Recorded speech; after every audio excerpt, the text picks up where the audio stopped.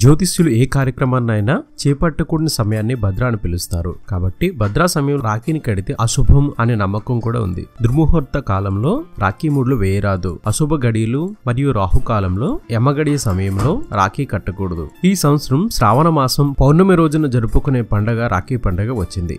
ఈ పండగ మానవ సంబంధాల్లో అందమైన బంధం అనిపించే సోదరీ సోదరులు జరుపుకుంటారు. చిలిపి తగాదాలు, అలకలు, కేరింతలు, బంధం అనుబంధాలు కలగలిపిన అక్కా తమ్ముళ్ళ, అన్నా చెల్లెళ్ళ మధ్య వారి బంధంలో విశిష్టతను తెలియజేస్తుంది. తమ బంధం మధ్యనున్న అనురాగాన్ని గుర్తు చేసుకుంటూ ప్రతి సంవత్సరం ఈ రాఖీ పండుగను జరుపుకుంటారు. హిందూ పండుగ అయిన ఈ రాఖీ పౌర్ణమిని అన్ని మతాల వారు ఇష్టంగా జరుపుకోవడం విశేషం.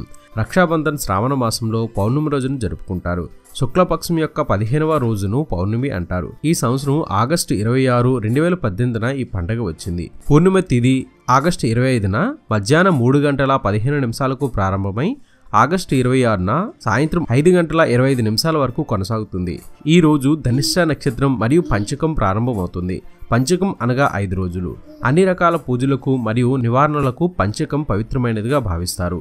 ఏది ఏమైనప్పటికీ రాఖీ కట్టడానికి ఆగస్టు 26న ఉదయం 7:45 నుండి 12:28 వరకు అనుకూలంగా ఉంటుంది. మళ్ళీ మధ్యాహ్నం 2:03 నుంచి 3:35 వరకు ఉంటుంది. ఇది అప్డేట్. మరొక ఇంట్రెస్టింగ్ వీడియోతో మీ ముందుకు వచ్చేస్తాను. ఇలా ఎన్నో కొత్త విషయాలను మనకు తెలియజేస్తున్న మన విఆర్ మీడియా యూట్యూబ్ ఛానల్ ని సబ్స్క్రైబ్ చేయండి, మమ్మల్ని ప్రోత్సహించండి. Please subscribe and thank you.